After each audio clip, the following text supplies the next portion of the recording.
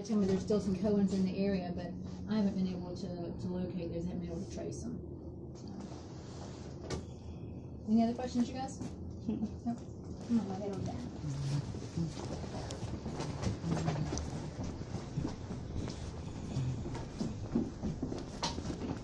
I watch the investigations on YouTube that they do, the overnights.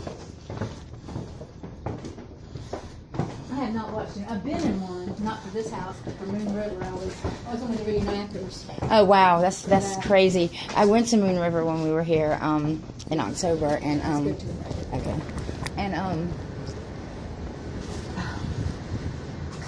I felt some energy the third day I was there. Yeah.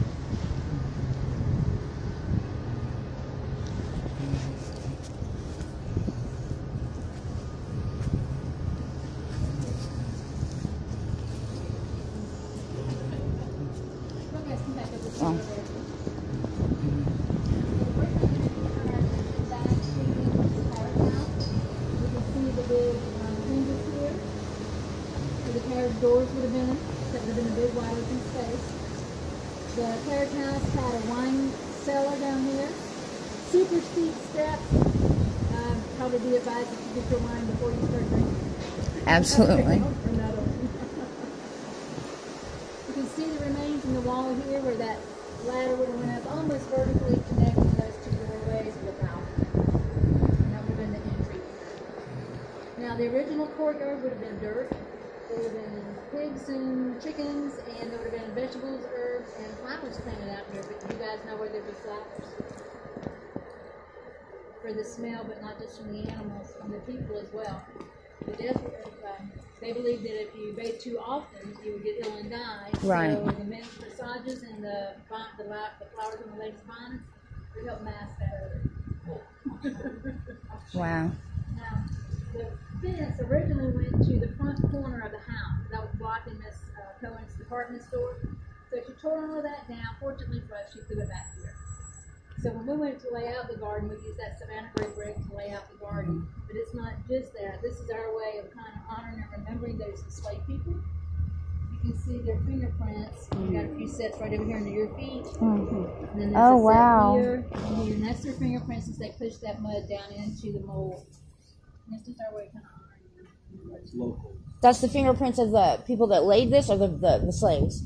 That would be the fingerprints of the enslaved people who made the brick. Okay, I gotcha. Now the house itself is built out of red brick, covered in stucco, and stored to look like a brick wall. This is a Greek revival. It's the type of home that he would have grown up with in St. Dominique, right down to the style and the color. Right.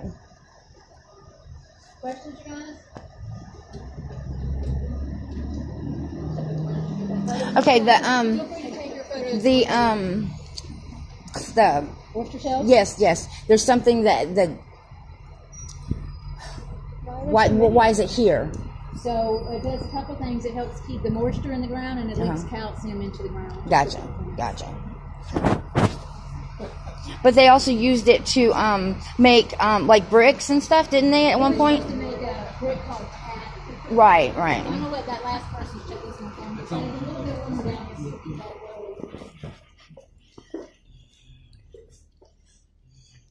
All right.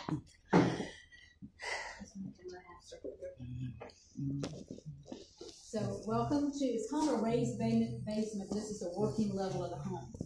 So you can see the home is built down into the earth, and that's to help the temperature stay a little bit cooler. The half wall, by the way, which is 3/4 of the way around the home, would have had shutters, not window panes in it.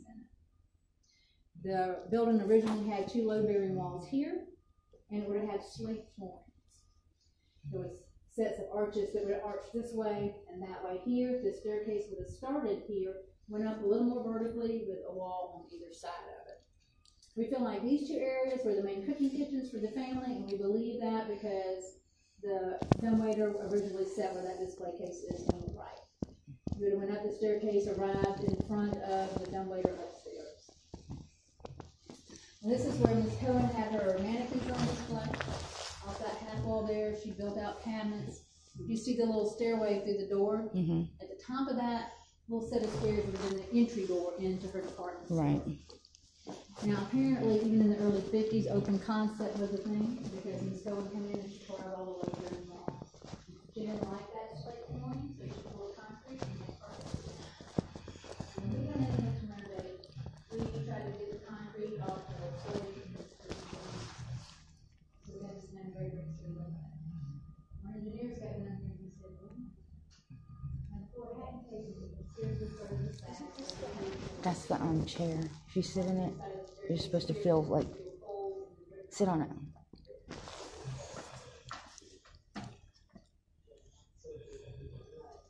Should feel some sort of energy.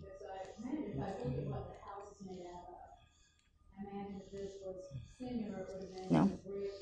No.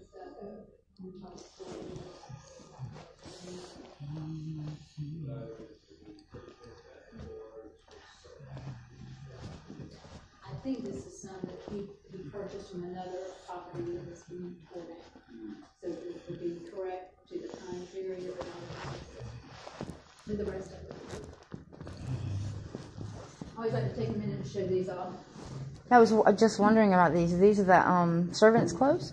Now this would have been a chemise. And it would have been hand embroidered. This is what the ladies of the house would have worn. They'd have put on a chemise.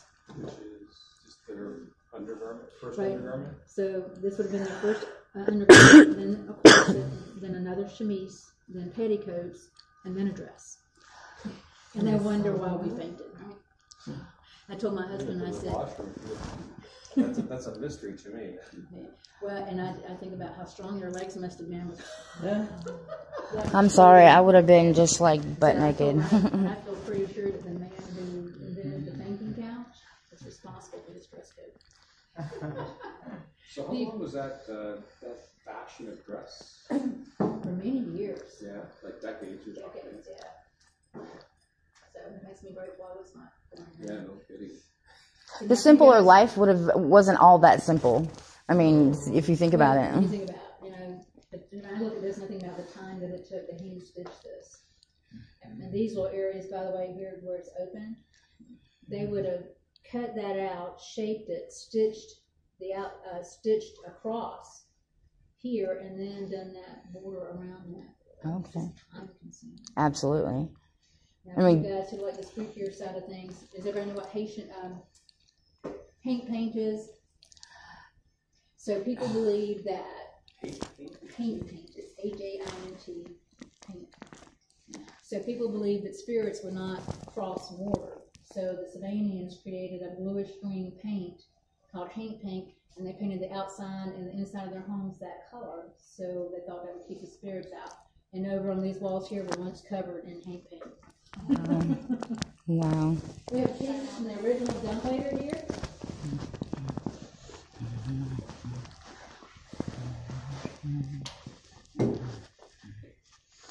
Now, the fireplace is made out of that Savannah brick.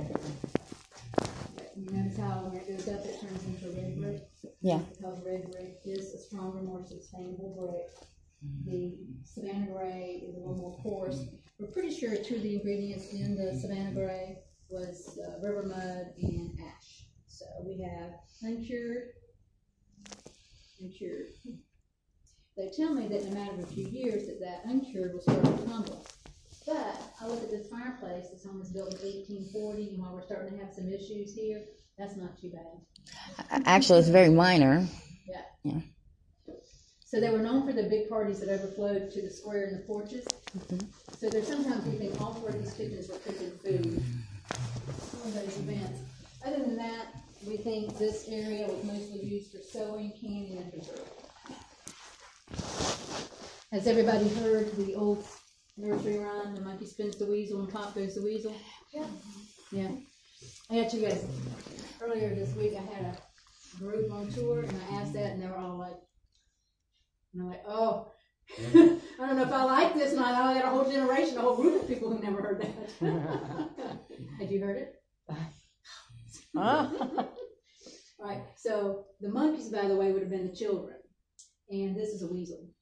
So if you're going to weave some material, you determine how much thread you needed, how many revolutions of your weasel that you needed. If you had enough money, you could get a weasel that had a pin, and you could set that to the number of revolutions and it goes pop. Pop goes weasel. No.